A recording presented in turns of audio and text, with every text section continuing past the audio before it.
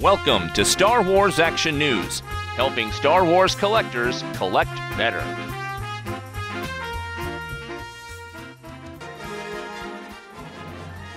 Hello everybody, this is Jerry here with my latest vintage viewpoint, and this time I've got a guest. Hey everybody, this is Brock.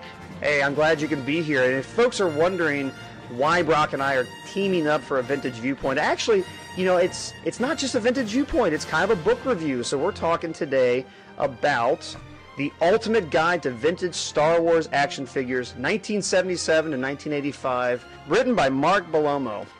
Now listen, Jerry, this is the second segment in recent memory. You're doing books here. Now let's just get something very clear.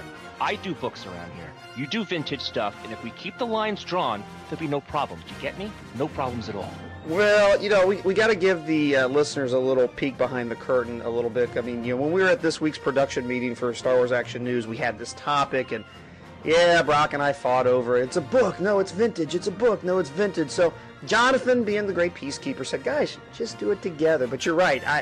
That's why I definitely wanted to make sure you're on board this time, because I think my last segment was on a couple vintage-era books. The C-3PO and R2-D2 teaching us about space travel, and I picked up one of those storybooks. So yeah, I want to be cool here. I mean, this is, I feel like there's a line with like nonfiction that it's okay to talk about it, but hey, you're here, everything's cool, you can make sure that's legit. So, and I gotta tell you, I had that science book growing up. That was one of the books we had in the house, and we never read it. We always looked at the pictures, like you said. And because of your segment, I actually went on eBay and got a new version of this vintage Empire Strikes Back storybook, because as far as I can remember, the covers were falling off ours. So now I have a nice pristine one for my book collection, which I've always meant to get. Because of your segment, it inspired me to do so. And if anyone's wondering, $5 shipped from a smoke-free home. It's in fantastic condition. The binding is intact, so it is doable to get a good storybook collection for a good price if you shop around. But I digress. There you go. You know, Brock, since this is one of half a book review, are we going to have to do a spoiler-free as possible review of this book? Review copy courtesy of our own bank accounts. Yes, yes. Pretty much. Courtesy of Amazon in this case.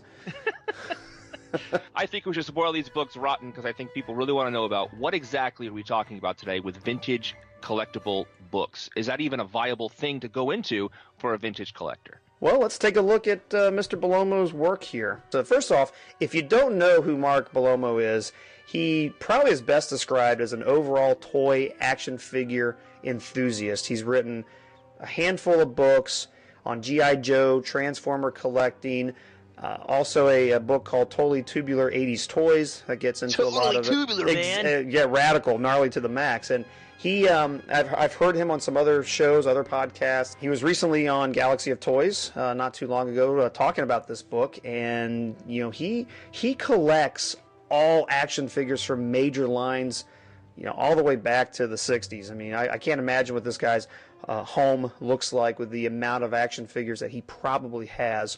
I personally know him best in terms of his works from his Ultimate Guide to G.I. Joe, 1982 to 1994. I probably shared this story on Star Wars Action News before, but I had a friend who pulled up all of his childhood G.I. Joe toys, and he and his brother had basically one of everything each, so he had two of everything. And he literally, from 1982 to 1986, had every G.I. Joe item, every vehicle, playset, action figure, everything, but he really didn't know what to do with it. He wanted to sell it to the Collector's Warehouse, which is in Fairfield, Ohio, not too far from my house. Most folks probably know them as the Earth Collectible Toy Mall. And I said, nah, you know, they're not going to probably give you quite what it's worth. Let me take a look at it. Beautiful shape. He had everything, but the problem is, I didn't know what every little missile and part was to every ship. I was a big G.I. Joe fan, but I didn't collect them as a kid, so I wasn't as knowledgeable. And I went to my local Books A Million, and I picked up his book, and it did a beautiful job of taking any given item and laying out all the pieces and saying, you know, what it came with, what you can expect to get for it, what year it was released, you know, what it was called, because he didn't have all the instruction manuals and things like that. And the book was just a tremendous reference. If you're a G.I. Joe fan, you totally got to check that thing out. Nice. Yeah, no, it's great. So when I heard that Mark was doing a Star Wars version, basically, of that same style book. I was really excited about it. So the book was released in November of 2014, so just been out a few months by Krause Publications. It is currently available on Amazon, BarnesandNoble.com, places like that, for about $18 or $19. So right now it's a very easy grab if you're interested in it. It's a paperback book, and as the title implies, it focuses on vintage Star Wars figures and toys from 1977 to 1985. So he starts with the early bird kit and works his way all the way to Ewoks and droids. Nice. So he includes Ewoks and droids in there. Yes.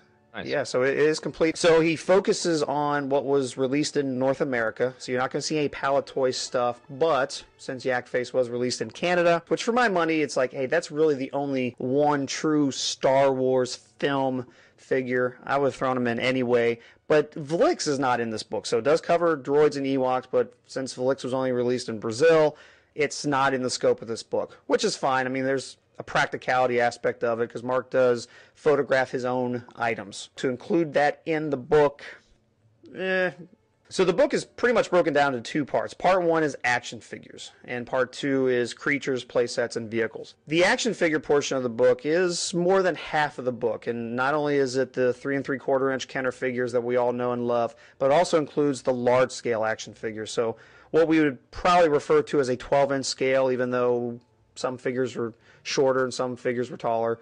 Vader, IG-88, they were more in the 13, 14, 15-inch range. But you know what I mean, that brief series of figures that Kenner made in the early 80s. I have a whole bunch of them. The strengths of this book, number one, is the photographs are beautiful. So Mark, like I said, photographs his own items. He focuses on the variations. So if you kind of want to see the difference, a side-by-side comparison of a Obi-Wan with white hair versus an Obi-Wan with gray hair, you know, the paint on his hair and his beard, side by side, you can really look at them and understand the difference. Is it loose or on card? This is a perfect book for loose collectors. So that's actually kind of one of my beefs of the book. If you're going to call it an ultimate guide, and I'm being really nitpicky here, it's more of a marketing term or whatever, the ultimate guide. But, you know, no, there's not a lot of packaging photos in here. There's a handful. The Stormtrooper, for instance, does show a couple of the card backs, but by and large, it is loose. The interesting thing about it is each figure gets a full page. In fact, the first 12 figures get about 2 pages each. So each figure has a little bit of a description to it. In some cases, they're 6 or 7 paragraphs long, and 1 paragraph or less is actually about the figure. So Mark goes into a lot of the in-universe EU, if you will, history of the character, which admittedly I thought was odd.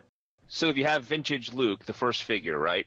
Does he go into also the variant with the blonder hair and the darker pants, etc., the telescoping saber? Is all 3 of those pictured, or just the original figure first, and then he has the first 12, and then if there's variations, it goes on to later in the book? Exactly. Tatooine looks a great place to start. So again, the pictures are excellent. So you see a full picture of Luke with the lightsaber in hand, and then off to the side on the opposite page is Luke with the lightsaber pulled out, so you can see exactly what that accessory looks like. Then there's a picture above it that shows what he refers to as Luke Skywalker color variations. So you have the yellow hair, the brown hair, and in the middle there's a third Luke that kind of looks like his pants are a little of a lighter tan. He has the 3 shown, so you can take a look at that. So below he has another picture that has like the single telescoping lightsaber Luke next to a double telescoping lightsaber Luke. So you get that understanding of the of that accessory difference that came with the early bird kit. As I'm looking at the Tatooine Luke here, there are 6 paragraphs that talk about Luke, how he grew up, his aunt and uncle, pretty comprehensive about his in-universe history. And then the last paragraph actually talks about the figure. Goes into the double telescoping lightsaber, the early bird kit. But you might get on a figure like R2-D2, and there are 8 paragraphs about R2-D2, and quite literally the last 2 sentences are about the figure. It seems to me that their focus should be on the figures themselves instead of the history of the character, but there was a decision made somewhere in editorial, and that's fine. But to me, it seems like superfluous for that kind of guide to have that much history on something that if people are collecting vintage action figures, they probably already know. I would love to have had more about Kenner's designs, and it would have been great if there'd been some prototypes or sketches about that, Kenner early sketches of the figure itself. Again, a matter of practicality. I mean, how many people in the Star Wars collecting world has those type of things to put in the book? I mean, probably have to have a major collaboration. Exactly. So I get it. So you'll probably get that. Yeah, hey, that's not going to be anything that's going to impact how much I recommend this book to our listeners. But it's odd. It really caught me a little off guard. That said, one of the absolute biggest strengths of this book, I think, is when you get into the large scale action figures, and then definitely into the creatures, playsets, and vehicles. Because what this book does, and if you're collecting, if you're truly collecting these things for the first time, or maybe you're trying to piece together a complete version of one of those figures or a playset, what this book does an excellent job of is, just like with the G.I. Joe example I talked about, laying out, hey, here are all the pieces and the parts to this playset. Perfect example, the Droid Factory. So if you're collecting a loose droid factory, it shows you all the little arms and the little hoses and the little pegs, and you can almost buy 2 copies of this book if you care to, and check off what you need to acquire to complete any given item in your collection. That's amazing. I can't imagine that. That's amazing. The other thing, I'll tell you what, the other thing that I really like about this book too is that all the pictures are large. They're sizey pictures. They're easy to look at.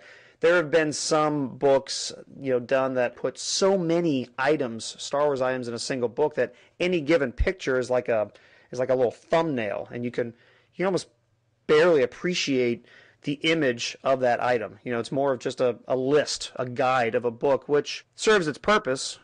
Mm-hmm. To the everything collector, the enthusiast who collects things from different categories. But for this book focusing on the Kenner, the vintage toys and figures, these pictures are amazing. Mm-hmm. 2 items that aren't in this book are the die-cast vehicle lines, like the TIE Bomber and the Slave One, the Millennium Falcon, that they made for the first 2 movies, and then the micro collection. Oh, but you can write that book, man. You have all the stuff.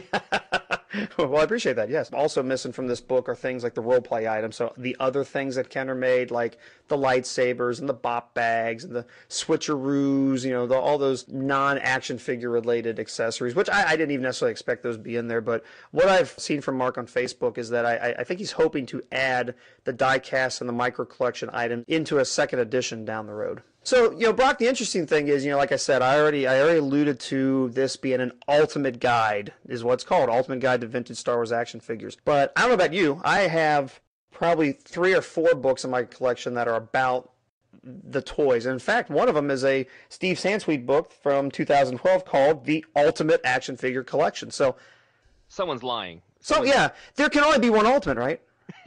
Well, maybe they could have a bodaciously rad one, as you said before. Totally tubular, yes. That's totally tubular guide. See, that I would have respected. Yeah, they're being honest about it. Well, it's funny you should say that, because one thing that you don't have is, and one of the reasons you asked me to come here is that because I am lucky enough to have an actual copy of Star Wars Vintage Action Figures, a guide for collectors by John Kellerman. It's one of those books that's very hard to find nowadays. It's out of print. It came into print in 2003, and it has been long considered a Bible for folks like yourself who are big vintage action figure collectors. And I'll tell you why. I'll go into what the difference is between the book you just described and the one right in front of me. Now, this book, as I said, is out of print. It's very hard to find a copy of it, especially in mint. My copy, unfortunately, is not in mint anymore because I've read it a few times. I am not as hardcore a vintage collector as you are, but I bought this book because of the absolute amazing pictures in here. There's like 900 pictures. And believe it or not, I got this book in 2008, and I thought I got it in Manhattan, but I got it actually in 2008 here in Illinois. I had it ordered. I got it at cover price with shipping for $42. And if it's why it's funny to Jerry, because he knows this. If you want to go online now and get this book, it's $500. Let me tell you a little story about that. The other reason why I really wanted to have you here is because I've been following an auction to where the gentleman has a buy it now for $320. Boom. And hey, it gets better. He had to make an offer, so I offered him $250. And he countered at $280.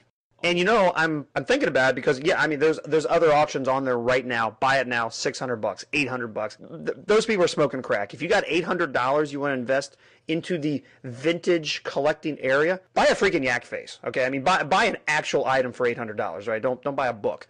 Agreed. But I want to really get how impressed will I be from this book. Tell us all about Kellerman, because I've heard about the Kellerman book for over 10 years. I've seen it once and twice in person, and I cannot believe I didn't buy it back in 2003. I have no idea why I didn't. I had to hunt this down, by the way. I got the last copy. I got it from Skokie or someplace. I had to ship it over to me. It was crazy. So what makes this book special is it has very basic stuff. It only goes into, when I say basic stuff, it only focuses on the 3 3/4 inch line, and specifically the action figures. So when you talked before about the big figs, the 12-inch line, micro collection, none of that's here. The beasts, the Tauntaun and the Wampa, the play sets, those are only mentioned and shown in pictures if they have something to do with vintage action figures. So if they had a pack-in, like, so the early bird kit is here because it's a pack-in with figures, right? Or the mail-aways that are on the back of the figure cards, then they'll show pictures of that. They have the collector's cases, all the variants of the tray ones with the, when we talk about, we take the 2 trays out and hit the different picture dioramas in the front. You see they have the collector's cases because they had something to do with the action figures or a pack-in with the action figures. So that being said, this is not as exhaustive as yours with the play sets with all those different pictures of the pieces, which I am envious of because I don't have that here.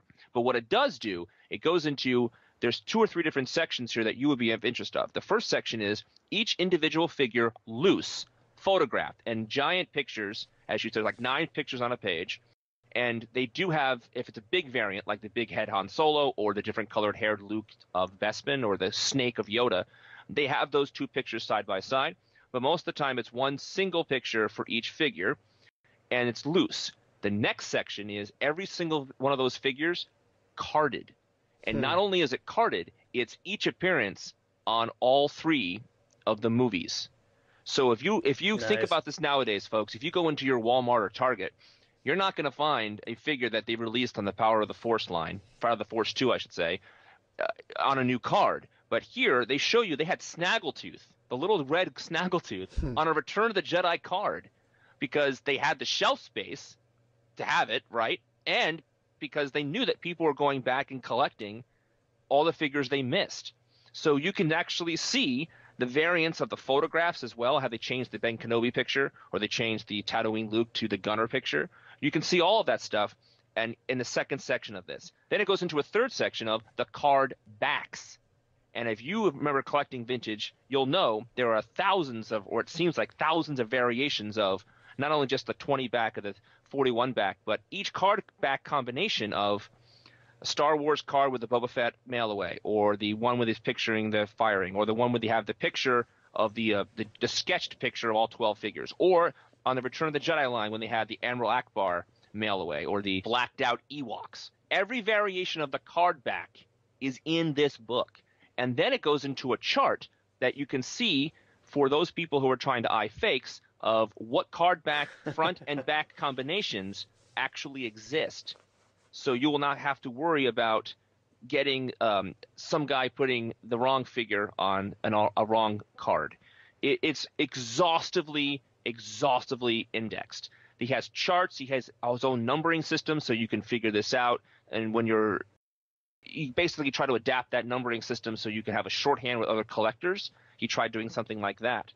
It's just unbelievable. Then he goes into mailers, mail-away stuff. You know how you would mail away for Bosk or Nien Nunb or Anakin or the Emperor. He has the pictures of the little inserts of those catalogs we used to get. We used to love those things. I'm not sure about you, but I had like a stack of those catalogs from all those action. Yeah. Oh my gosh. They have pictures of them in mint. They have pictures of, remember that one about the action displays that you can mail away for, those little white stands? Sure. Okay, they have pictures of that here too. I picked up that set at C6 actually. That and the coins are the only 2 mail-aways I never did for some reason. And they have every single coin here, front and back, to see as well. He has the he goes into furthermore the special 3-packs they put out, or like the 6-packs or 12-packs. Catalogs would sell them in 12-packs to get rid of extra stock, if you recall about that sort of thing. So it is exhaustively indexed of every kind of variation there could be of 3 3/4 inch collectibles. The only complaint I have in the first section with the loose figures, while it's great they have the weapons not in the hands so you can see what kind of weapons they actually are better, the flash is too bright. Every single one is shiny because of the flash. And so that the photographs aren't the best if you want detail, but you get the detail on the carded stuff, so it really works itself out. Beyond all that stuff I'm telling you about, it also goes into press proofs a little bit about different variations of the cards and how they came about with the different colors and the bubble behind the bubbles. Some foreign stuff and how they changed and put stickers on stuff for different countries. They do have some vehicle packaging that shows flat stuff, like you probably get into this because you love packaging stuff. It has all flat examples and packaging sign-off checklists that you can see how the quality control went. And I have no idea. Oh, and then the best part of all is that you have the store displays, the cardboard store displays that advertise the action figures. And you have tons and tons of pictures of that. Now, I know people collect all that kind of stuff too, and I haven't seen most of this. And then there's that one picture that pops out at me like, I remember this one. And they don't go into, as you said before, they don't go into the play action laser guns or the lightsabers, but if there's a display for the lightsabers, it's in here. And he admits that the display part is the weakest part of the book in that he can't obviously show every single variation, but he shows as much as he can get his hands on. And it's just, to me, that's a bonus of the book. You're going to get this book for the front, back card variations and the actual figure pictures. And so I've gone on and on about what's in this book. Wouldn't it be great if the micro collection was in here? Yes. Wouldn't it be great if he actually went into a small section about the beasts? Yes. But this book isn't about that. This one is a definite textbook, I would say, an ultimate guide to understanding what variations exist for the exhaustive Star Wars vintage collector. And if you're looking to, especially if you're looking to spot someone trying to pull a scam on you. So this is an exhaustive tome, and I cannot recommend someone like yourself who collects vintage to get a copy of this book. It's insane.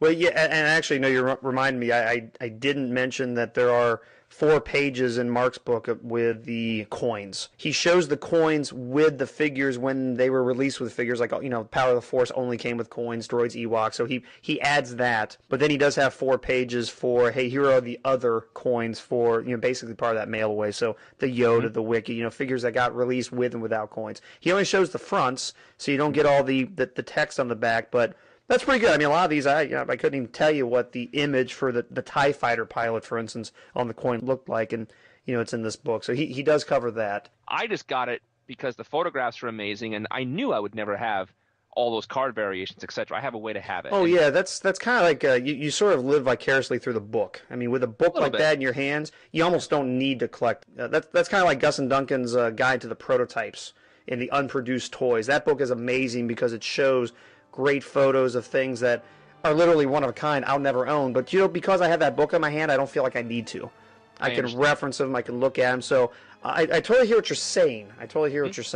Yeah, and it's really kind of cool to see the Death Squad commander next to the Death Star. Oh, sure. Yeah. And that sort of thing. It tries to explain how he tried to explain how the Zuckuss and 4-LOM mix-up happened. It's kind of interesting that going that stuff. A quick trivia question for you. So you know Yak Face was the one that's never produced in the United States. This book has all the figures in order, of production order. So do you know the last figure produced in the line domestically? The actual last figure according to the sequence. Well, I'd have to guess here. I don't know, but I guess. I would guess it was EV-99. Incorrect. It is the Imperial Dignitary. Oh, okay. As well it should have been. Exactly. It's like the one, oh, great, Mom. Thanks. Imperial Dignitary. That's just it. When Kenner made Imperial Dignitary, they're like, man, we're done. We'll never top that. We're jumping the band on that one. Yeah. Totally. So I just want to mention one more thing, that we've mentioned how expensive this book is. They've been talking for many years of doing a second printing of this thing. And there's a website that you're supposed to be able to order this thing for years now, since like 2011. We're going to put that website address on the Star Wars Action News website, and I'm going to give it to our enhancer so we can put it right here on the enhancement right here. It's called the second edition of the book, and he's probably going to try to expand things, blah, blah, blah. But they're charging like $100 for it, or they were going to be charging $100 for it if it ever gets produced. I don't know what the status is currently of the reproduction or the second edition of the book, but I do hope that it does come out, because it would reduce the price of the book I have. And not only that, a lot of people can have this book, and they should. It's a shame it's out of print, because believe me, it's just remarkable.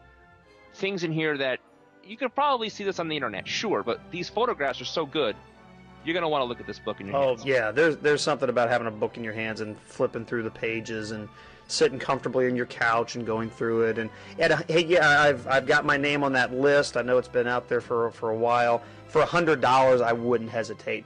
The $280 that I kind of have an opportunity that, I guess in the next 48 hours, whenever that offer's done, I don't know, $280. There's a couple other vintage things I think I'd rather actually purchase for the collection. So I got to really think about it. I didn't know. It makes sense. The book's called Action Figures, but I didn't, although Mark says too, I didn't know that it didn't have play sets and vehicles in it. I actually thought it did. What you describe with the Kellerman book is absolutely like an ultimate guide to vintage action figures. Well, Kellerman's smart. He doesn't say ultimate. He's not crazy like those other guys. He right. He doesn't even claim it, but it sounds like he could. I think Mark's got an easy claim on ultimate guide to loose vintage collectibles.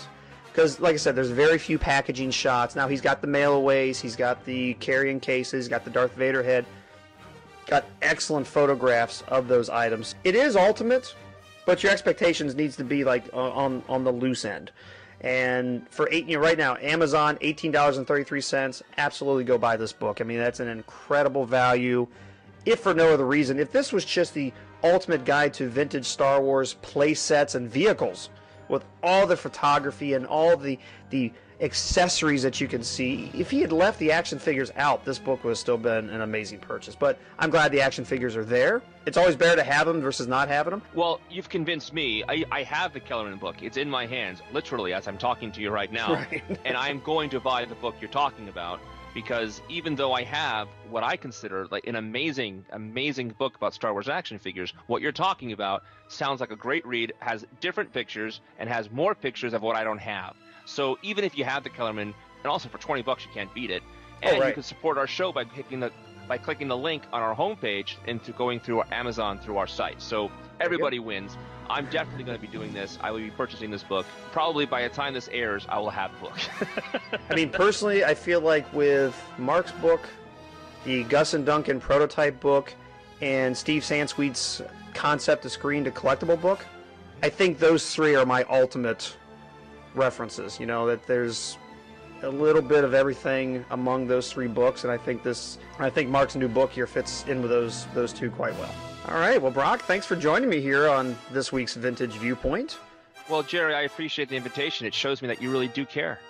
I was just going to say, hey, do you want to say the line? Oh, well, but you already did. So well, that's absolutely right. Not only do I really care, but Brock really cares. You can take that to the bank. Thanks for watching this video. You can see full episodes of Star Wars Action News with more collecting news and reviews at swactionnews.com. We also have thousands of toy and collectible photos in our photo gallery. If you enjoyed this video, please subscribe to our YouTube channel. May the pegs be stocked and the Force be with you.